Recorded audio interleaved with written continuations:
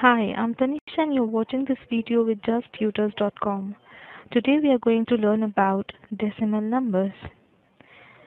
In this video, we'll mainly focus on multiplication of decimal numbers, multiplying decimal numbers by a whole number, and multiplying a decimal number by 10, 100, and 1000.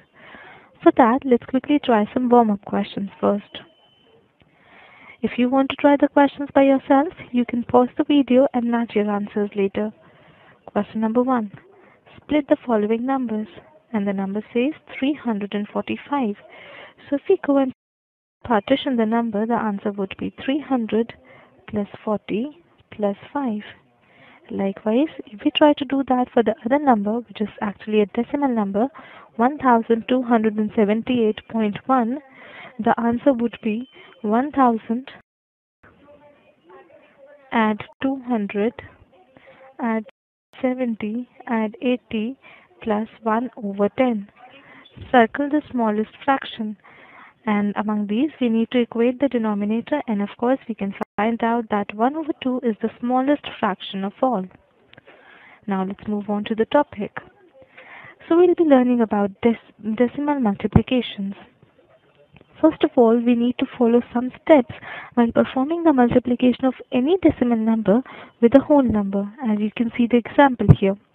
So the first step is to ignore the decimal point completely. We just need to look at the question by like any regular multiplication problem. We need to do the column formal multiplication problem, and then we need to count the number of digits after the decimal point in both the numbers, because we've got one number here after the decimal point and 0 digits here after the decimal point. Hence, we have got only one digit in total after the decimal point. So in answer as well, we need to put the decimal point in such a way that we get exactly one digit after the decimal point as well. So if we have a look on this answer, we've kept a decimal point right before 6, and now we've got only one digit again. So this is how we can perform the decimal multiplication, multiplying any decimal number with a whole number. So we've followed step number 1. 28 times 7, the answer is 196.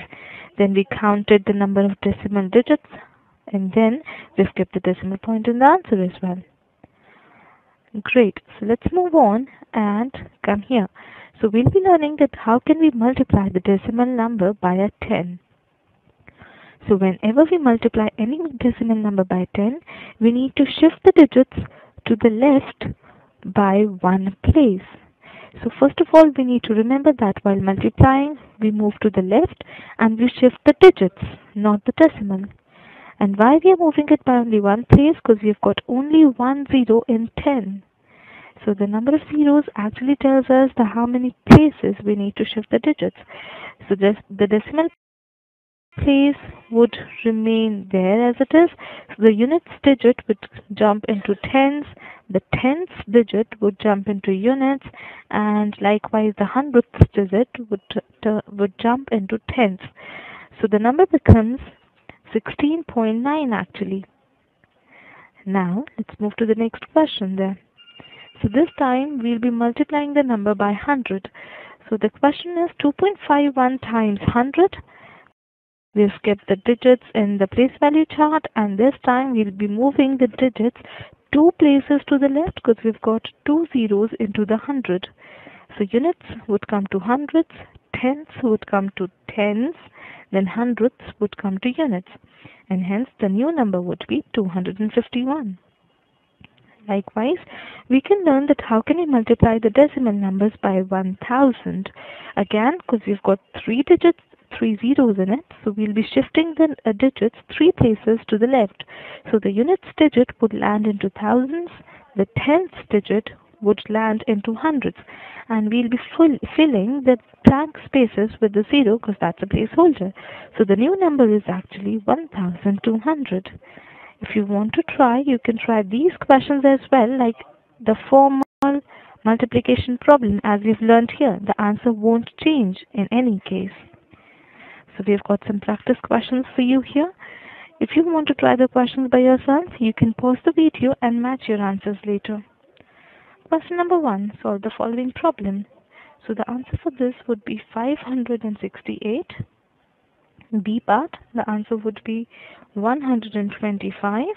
And for C part, the answer would be 1024.32. Question number 2. The answer would be 10.5 centimeters. Question number 3. The answer would be 10.4 meters. And for question number 4, the answer would be 3,805 grams.